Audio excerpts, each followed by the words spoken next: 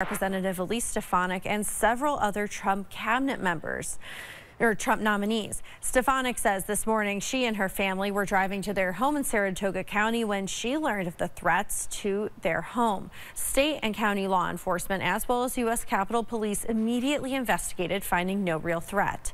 In a statement from Stefanik, her office says, "We are especially grateful to our law enforcement officers and military families who are on duty over the holiday season." President Trump's spokesperson says their team is thankful for the swift action of law enforcement.